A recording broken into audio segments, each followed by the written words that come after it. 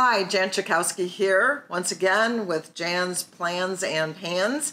I missed you at the end of last week because I was down in El Paso at the border on a very busy schedule, seeing what is a very chaotic and broken immigration system, which I believe is clearly intended to cause the pain and confusion that it is, to somehow try and make enough pain for people that they are discouraged from coming across the border.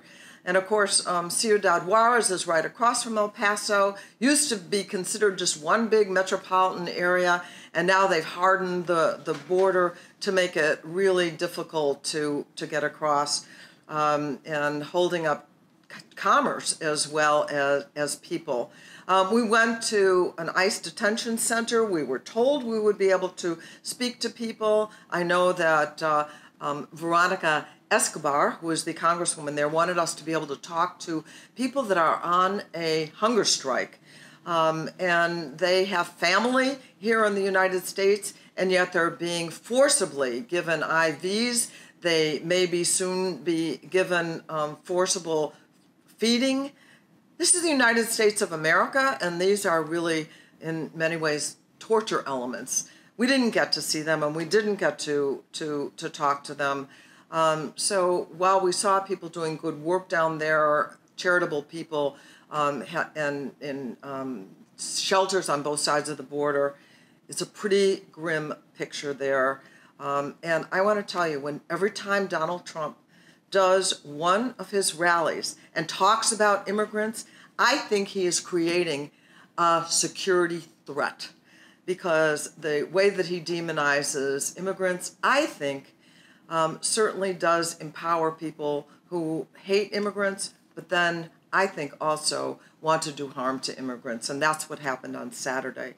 And of course, we saw that now 22 people are dead from this mass shooting in the Walmart store in El Paso, mostly with Latino last names. They may be citizens of the United States, they may be citizens of Mexico, but the shooter was deliberately aiming for them.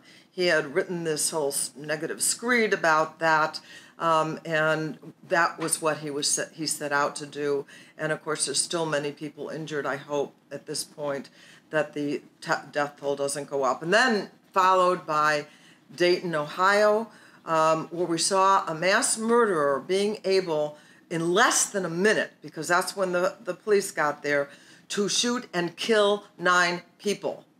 Unbelievable. That's what happens with these weapons of war in the hands of maniacs who want to kill people. So we the Democratic Caucus, we had a phone call yesterday talking about how we can get Mitch McConnell to be able to call the bill for universal background checks that the House of Representatives passed, and it closes all the loopholes, the gun show loophole, the online being able to buy weapons, and you have to get a background check. Mitch McConnell can have that bill called. Senators are willing to go back now, tomorrow, the next day, do it, and then they could go home again. It could be that fast. So Mitch McConnell and all of those senators that are up for election should be called upon to push on Mitch McConnell to actually call the bill. There are over 180 members of the House of Representatives who have co-sponsored a bill on getting rid of assault weapons. We used to have assault weapon ban, and we need 218 to be able to pass a bill. So we're hoping that we'll get people to help us get more members to sign up, Republicans and Democrats, to sign up and say that we're not going to have these weapons of mass destruction in the hands of ordinary people. And then there's also a bill called the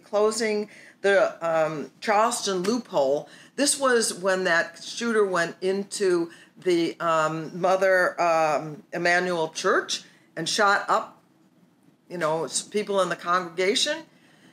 He was given a gun that he was not entitled to when a gun dealer gave it to him before the final background check was completed.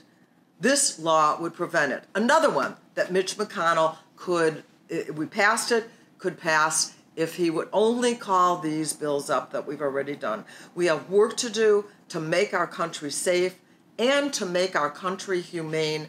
So those are the two issues. They're not disconnected to each other. The issue of the ill treatment of immigrants and the issue of gun violence, the issue of domestic terrorists, which we're going to be investigating, the issue of white nationalism.